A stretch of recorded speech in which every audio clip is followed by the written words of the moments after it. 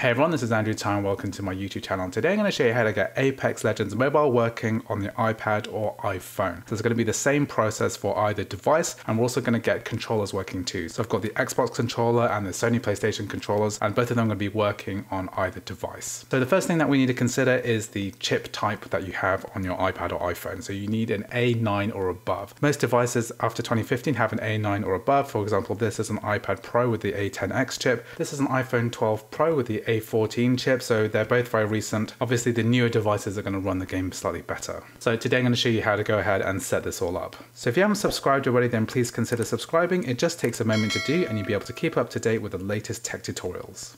So the first thing we're going to do is we're going to go to the App Store. So I'm going to go and click on the blue App Store icon. Then we're going to go to the search bar and we're going to type in the word Apex Legends. Press return. And then we're going to find Apex Legends Mobile. So if you haven't downloaded this before, this will say the word get. However, I've downloaded it before, so I've got the cloud icon with the arrow pointing down, which I'm going to press now, and this is going to go ahead and download the game. So next one I do is to pair a wireless controller. So I've got my Xbox One wireless controller here. However, you can also use the Sony PlayStation controller. So this is the DualShock 4, and also the DualSense controller will work as well. So I want to show you how to do both types of controllers. So firstly, with the Xbox One wireless controller, all you need to do is go to the settings menu, and then we're going to press the Bluetooth icon here. So I've got my Bluetooth menu open here. So what I'm going to do is turn on my Xbox One wireless controller, and you can see it's flashing now. So it's not paired to any device.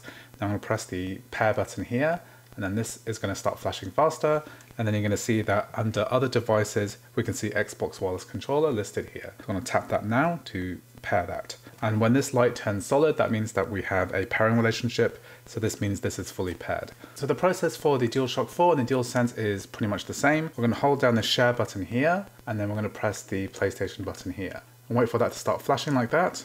And once that's flashing, then this means it's gone into pairing mode, and you can see here that DualShock 4 wireless controller has appeared under other devices.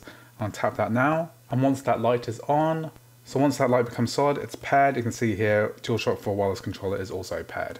So this is how to get the two major controllers working with the iPad or iPhone. So now that the game has downloaded, you'll see an open button instead of the download icon, and you'll also see that when we have the app on the home screen, it's going to be fully completed. So we can now press the open button here, and then we're going to start opening the game. So here it's asking us whether it wants to do any tracking. I'm going to press ask app not to track. Here we're going to say okay to detecting devices on the local network, and here we're going to allow notifications. So here we're going to skip the intro video by tapping there and then pressing escape here, and then it's going to go ahead and download an update. So here it's going to ask for our age. You can really write anything you like here as long as you're over 13. So that's the year, and then here there's the month. You can write any month you like as long as you've got the right age. So now that we're in the game menu now, so we can go ahead and log into our account. So you can log in with Apple, with Facebook, we can press more here, log in with Twitter or your EA account. So your EA account is going to be the same as the Origin account if you play this game on console or PC, or you can log in as guest. So I'm going to press guest today. If that requires no account at all, I'm going to be able to log in. So when you first log in, you're going to be pushed through the rookie tutorial, and this tutorial is touchscreen only, so you're not going to be able to use your controller yet. However, you're going to need to complete this before you can continue to the next part. So even though we have our controller pad, we have to use the touchscreen in order to play this part of the tutorial. We have to finish this before we can play any other part of the game. So now that we've done the rookie tutorial, I can go ahead and select a different level. I'm going to press free practice here, so we can go to the firing range, press confirm. Here we're going to press play. So once we're connected in, we can actually go ahead and play the game. And this is all working as normal. So you've got things like jump here. We can slide down using the B key here. You can use the Y key to switch between different weapons. And then you've got your triggers to do aiming down sights. And firing is using the right trigger here. You can ping here using the right button. Then our left button here is for the tactical ability.